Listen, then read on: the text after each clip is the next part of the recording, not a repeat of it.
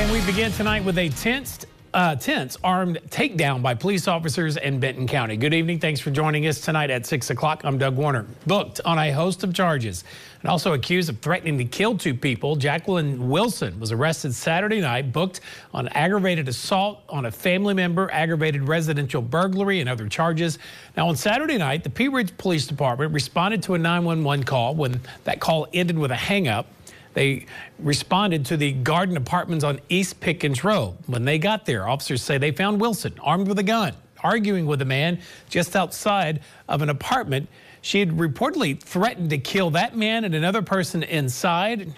Even after officers told her to drop the gun, Pea Ridge PD tells us she didn't. Instead, she got into her vehicle and attempted officers to shoot her. She was eventually taken into custody. She's being held on a $150,000 bond.